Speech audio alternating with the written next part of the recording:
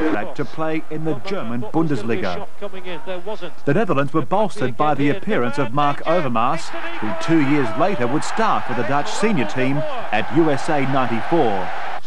Errol Raffos and Arthur Newman were responsible for Holland's courageous fight back.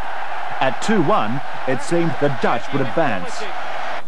With seconds remaining, it was Zelic who provided the touch of genius with a goal that's still talked about today. The keeper has come and Zelic has got past him, and Zelic, he scored! And Zelic has scored for Australia! An extraordinary goal! So Australia reached its second successive Olympic tournament. The Olyroos performance was a clear indication as to how far the game was developing.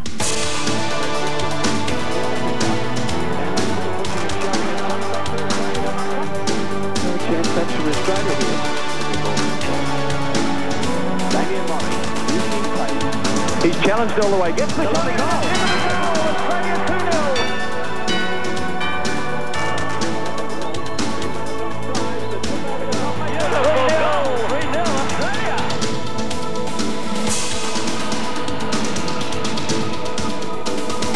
Look for Aaron back to his head up. It goes across to Markovsky, and it's a goal!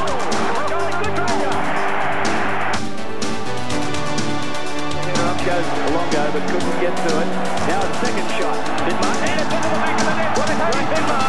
Australia leads 2-0 in the quarterfinal.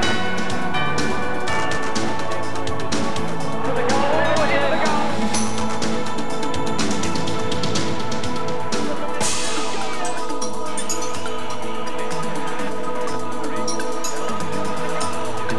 Right. That's Eric from 40 metres out. A magnificent goal.